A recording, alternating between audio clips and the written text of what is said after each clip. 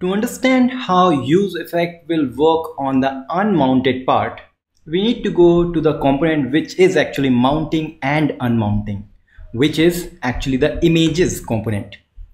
In this images component, once again, this is a class-based component. So we can create a functional component by using the shortcut called RFC. Remember, RCC is to create a class-based component, but RFC is useful for creating a functional component. So I can do that. I don't need this React because we already have that.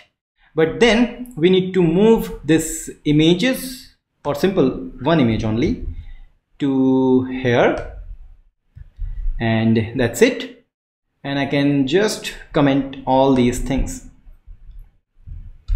and let's try it. We don't need the component also. Now let's try. Is it everything fine? Yeah, this is working. But now we need to implement the useEffect, and I'm not going to pass anything. I'm not going to pass here. Here I'm going to do two things. One is log of component mount, image component mount. Second, we need to create an interval which is logging the hello. So now remember, we can easily create a state using useState, and this is interval, and then we have a set interval, and this is actually the state set interval, or I can easily call it my interval. In that way we don't have any my interval.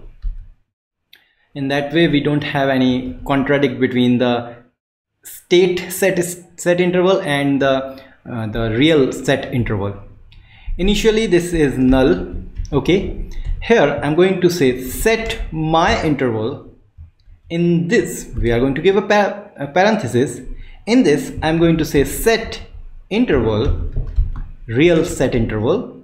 Every second let's log hello.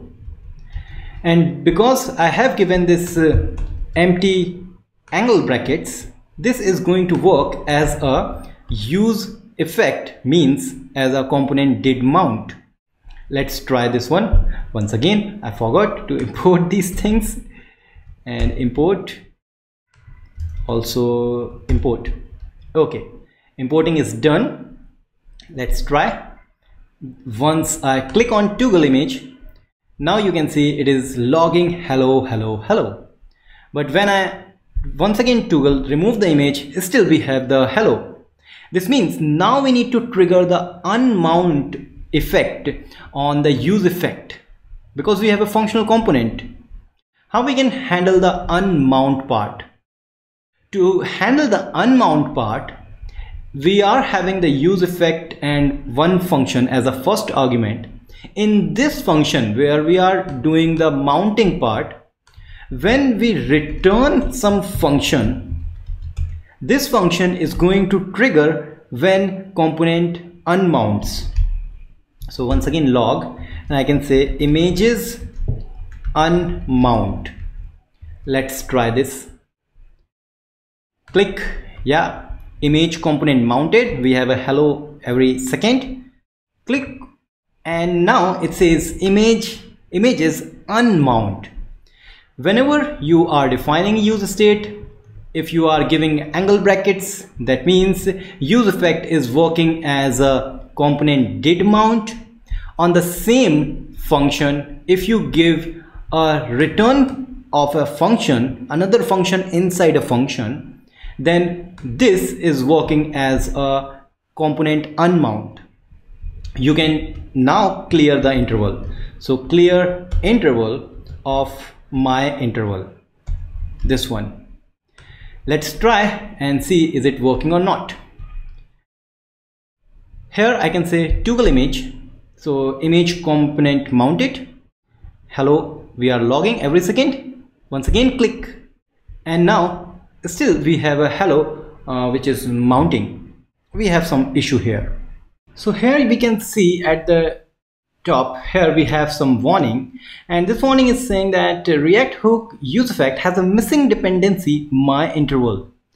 Because this is only going to work on the mounting part, useEffect doesn't have the access to the my interval on the return part. Instead of creating this state just for the interval, we can actually use a new constant called interval, and then we can clear this interval. Why it is working here? Because we are having the interval, and on the same function we are clearing the interval. Previously, when we had the class-based component, in the class-based component the mounting and the unmounting are two different functions. So we need to have a central state where we have the interval, and then we can clear the interval in unmounting. But because in this useEffect we have this function, and in the same function we are returning on the unmounting part, so we can simply create a constant which is having an interval, and then that interval we can easily clear. Now let's try this one. So refresh this page and toggle, we have hello. Then once again I click, and now you can see the hello is not available. That means our unmounting part is working absolutely fine, and we have stopped the interval with the use of this unmounting.